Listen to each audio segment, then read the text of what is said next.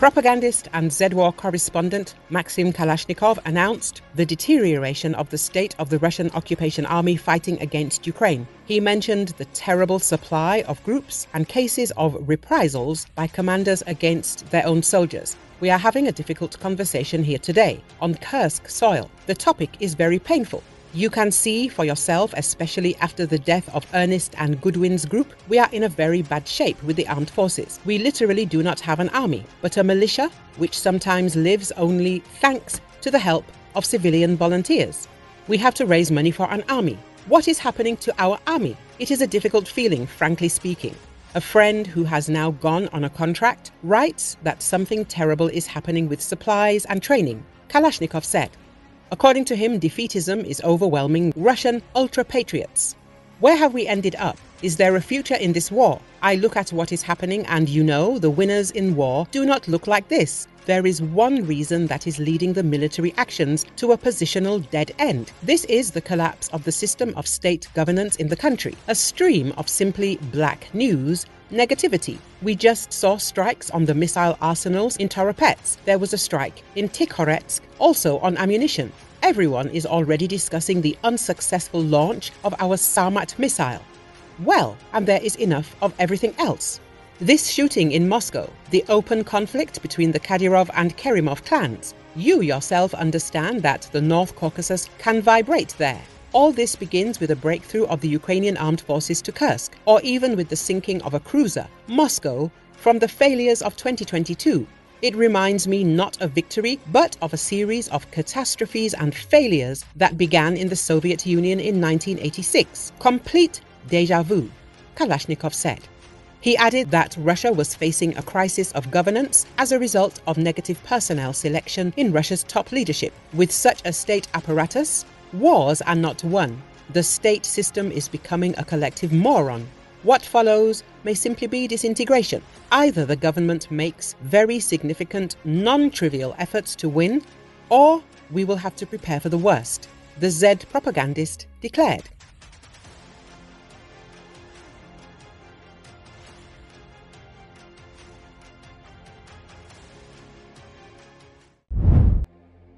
The Air Force of Israel used more than 100 planes during the night attack on Iran. The Jerusalem Post newspaper published information about this.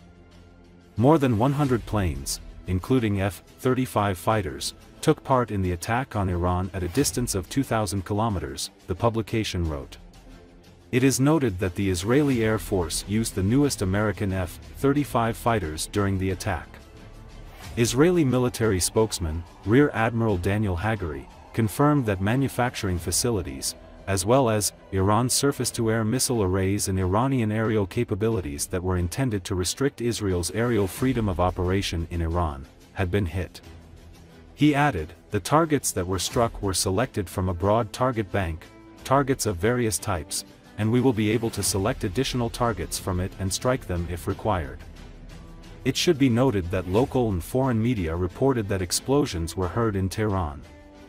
Israel says that its airstrikes in Iran have achieved their objective but has warned it now has greater aerial freedom to strike again.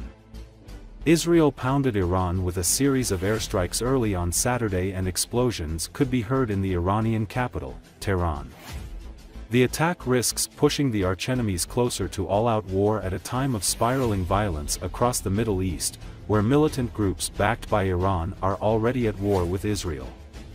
Daniel Hagari said, Iran attacked Israel twice, including in locations that endangered civilians, and has paid the price for it. We are focused on our war objectives in the Gaza Strip and Lebanon. It is Iran that continues to push for a wider regional escalation. The targets that were struck were selected from a broad target bank, targets of various types, and we will be able to select additional targets from it and strike them if required. The White House warned Tehran against retaliation, saying the strikes should end the direct exchange of fire between Israel and Iran. לפני זמן קצר מטוסינו שבו הביתה בשלום לאחר שתקפו מטרות צבאיות באיראן. זאת בתגובה להתקפות של איראן לעבר מדינת ישראל בחודשים האחרונים. תקיפת התגובה הושלמה ומטרותיה הושגו. בהנחיית הדרג המדיני תקפנו באופן מדויק וממוקד מטרות באזורים שונים באיראן, בהן אמצעי ייצור טילים אותם איראן שיגרה לעבר מדינת ישראל בהתקפותיה בשנה האחרונה. במקביל, תקפנו את מערכי טילי הקרקע אוויר ויכולות אוויריות של איראן, יכולות שנועדו להגביל את חופש הפעולה האווירי של ישראל לפעולה באיראן. כעת, יש למדינת ישראל חופש פעולה אווירי רחב יותר גם באיראן. איראן תקפה את ישראל פעמיים, כולל במקומות שסיכנו אזרחים, ושילמה על כך את המחיר. אנחנו ממוקדים במטרות המלחמה בעזה ובלבנון. איראן היא זו שממשיכה לדחוף להסלמה אזורית רחבה.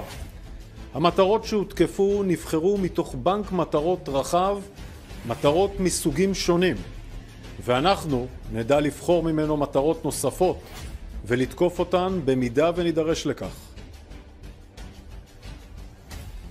זהו מסר ברור. מי שיאיים על מדינת ישראל ישלם על כך מחיר כבד. אנחנו מקיימים הערכת מצב מתמשכת, ובשלב זה אין שינוי בהנחיות פיקוד העורף. אתם נדרשים להמשיך ולהישמע להנחיות פיקוד העורף כפי שעשיתם לאורך כל המלחמה. צה"ל נמצא במוכנות שיא בהתקפה ובהגנה. הוכחנו היום פעם נוספת את היכולת שלנו לתקוף בכל מקום בו נבחר ובכל זמן בו נבחר. צה"ל עושה ויעשה כל מה שנדרש על מנת להגן על אזרחי מדינת ישראל. The Israeli army says that 4 soldiers have been killed in combat with Hezbollah militants in southern Lebanon. In a statement released Thursday, the Israeli military said 11 other troops were wounded during fighting with Hezbollah the day before, without elaborating on what happened. The announcement makes Wednesday one of the deadliest days of Israel's offensive in Lebanon, which it invaded over 3 weeks ago after a year of exchanging cross-border fire with Hezbollah. Israel has expanded its campaign in the country on its northern border, increasing airstrikes against Hezbollah targets across the country. Israel's military casualties have begun to climb in southern Lebanon, with another 4 soldiers killed by a Hezbollah drone attack earlier this month. In a speech Thursday, Israel's military chief Lieutenant Gen Herzi Halevi signaled that Israel hoped to wrap up its operations in Lebanon. In the north, there's a possibility of reaching a sharp conclusion, Halevi said. We thoroughly dismantled Hezbollah's senior chain of command.